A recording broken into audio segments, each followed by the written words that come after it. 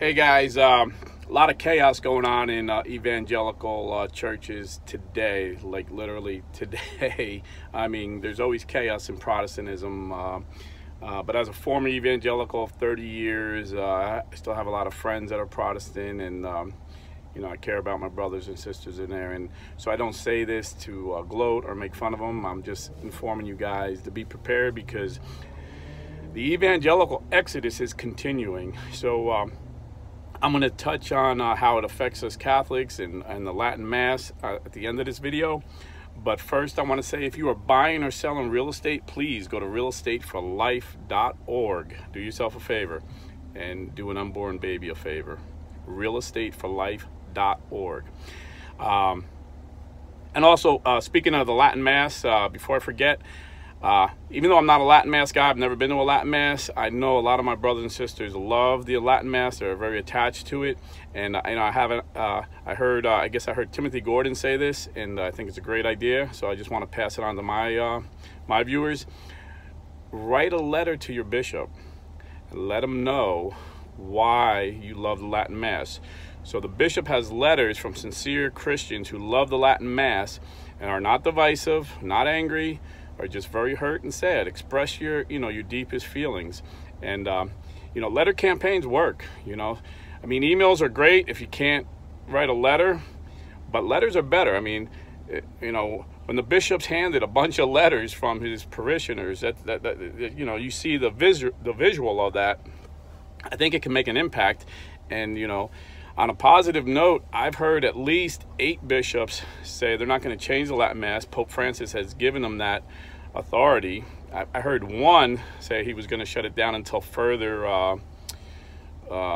instruction. I guess he had further clarification. He didn't really understand. He was an older bishop, didn't really understand the decree from Pope Francis.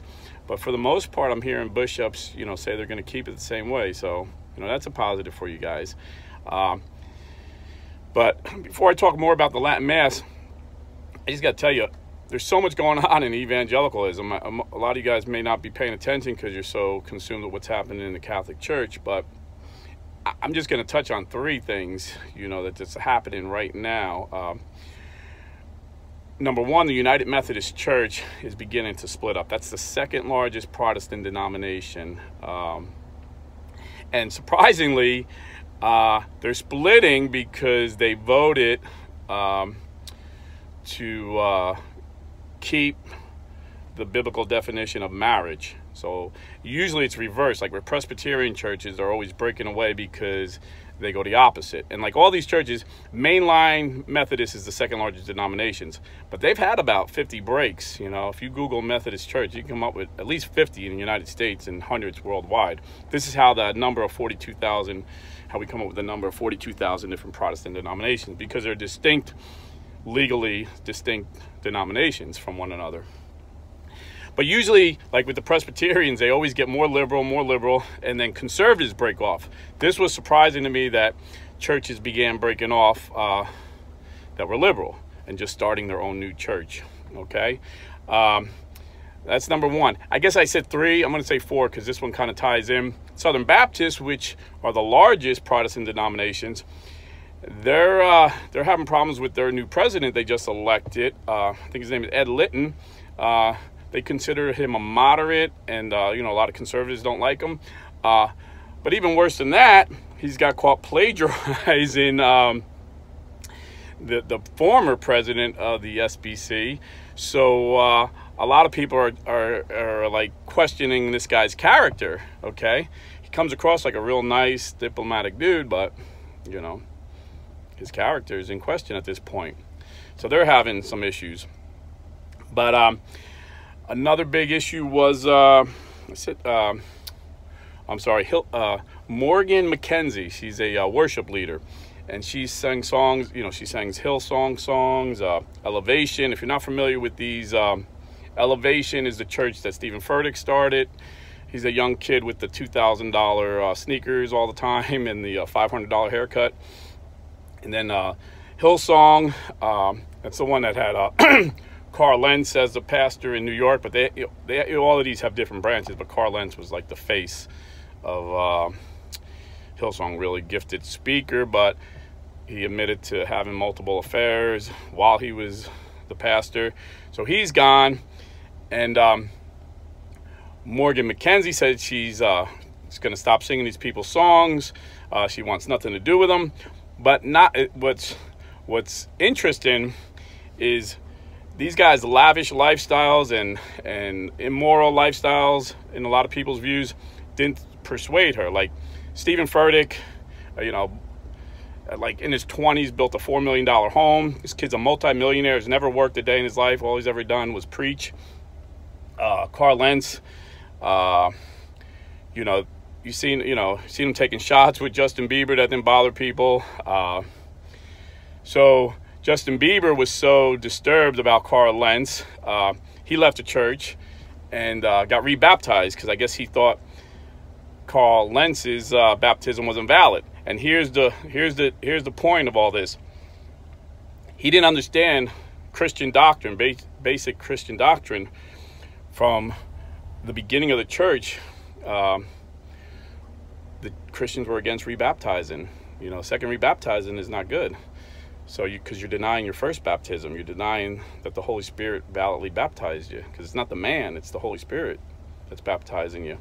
So, but he was in error, but he didn't know, because these churches are very weak on doctrine. And, the reason Morgan McKenzie said she was leaving was over doctrine, because she heard Stephen Furtick talk about God in modes, different mode, which is an ancient heresy called modalism. And I watched Stephen Furtick, and he's a real gifted speaker, and I noticed that he doesn't know the Bible very well. He doesn't know church history at all, and he says things, and I think he's just like shooting from the hip. He's saying things, and he don't even realize he's in error. Like he's saying like doctrinally really bad stuff, because he's just a young kid making a ton of money, and everybody loves him, because he's a good speaker. I would say he was called to be a motivational speaker, not a pastor. In all honesty, he's a great motivational speaker, but he's very weak in the Bible and very weak on church history. But my point of all this, once these Christians realize that all these churches' doctrines are off, like nobody really knows their doctrines. I mean, you have this was the other point I was going to make. So this will make four things going on. John Piper's church, the pastor just resigned. So John Piper started this church, another man-made church, but he kind of did a hybrid church, because he's Southern Baptist, and he still claims he's Southern Baptist because that's how he grew up. So he's going to be Southern Baptist. That's his tradition. These Protestants are really big on their tradition. So John Piper said he's Southern Baptist because of tradition, but when he was a young man, about 22 years old in seminary, his really smart professor convinced him that Calvinism was true. So he teaches a hybrid of Southern Baptist theology with Calvinism. And so it's funny, like not only did this guy start his own church, but he really started his own new religion. But that shouldn't surprise you, because John Calvin started a new religion at 23 when he rejected 1,500 years of church teachings and started teaching Calvinism. But I digress. My point is, there's chaos in Protestantism. And there's been chaos from the very beginning. That's why there's 42,000 different denominations. And Christians that are serious about the Lord, that are Bible-believing Christians that know the Bible and start learning church history, they start seeing how weak evangelicalism is. They start seeing how Protestant was built on sinking sand and not on the gospel of Jesus Christ. And then they finally realize that the church that Jesus Christ established, the Catholic Church, is the one true and holy church, the one apostolic church. And they come back. And that's how I came back. And that's how dozens of my friends came back.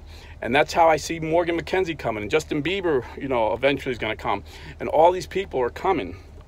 And, I know my Latin Mass friends love the Latin Mass. And I feel bad. I honestly feel bad that you're worried that you're not going to be able to go to it. But, I'm praying for you guys that more bishops will just allow it. And Pope Francis has given that. But I'm telling you, the new Mass is what draws us evangelicals. If I walked in and heard Latin, I might have felt, I'm sure I would have felt the presence of God, but as an evangelical, I would have had a hard time staying there. But to hear the Bible, everything in the new Mass is the Bible. To hear the Bible read, to hear the Bible prayed, to hear the Bible sung, to hear the Bible in action, what the priest does, what the congregation does. When you're a Bible-believing Christian, that is just so exciting to you. And we love the new Mass, all us former evangelicals. And then, like I said, I've never been to the Latin Mass, so, I'm not the perfect guy to talk about it, but I noticed guys that really know the Lord and really know the scriptures love the Latin Mass too. So maybe it's a deeper worship maybe for them. But for us evangelicals coming over, we need the new Mass.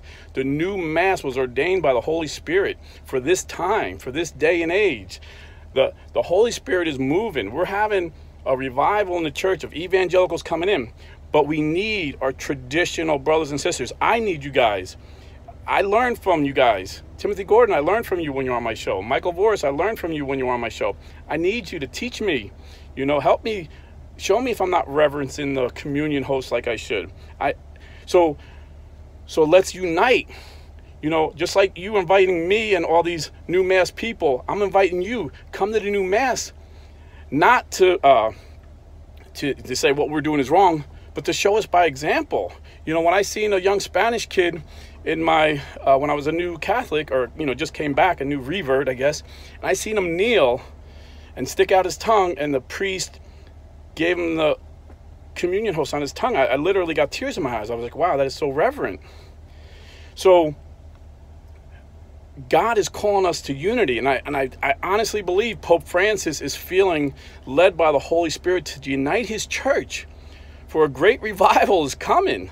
And we're getting, I'm telling you, we're having an exodus of evangelical Christians, Bible-believing, born-again, blood-bought, charismatic, non-charismatic, reformed, and they're coming into the Catholic Church because of our doctrine and our unity. So let's not let the devil ruin that. Let's not let the devil divide us. Let's be united. Let's stay Catholic.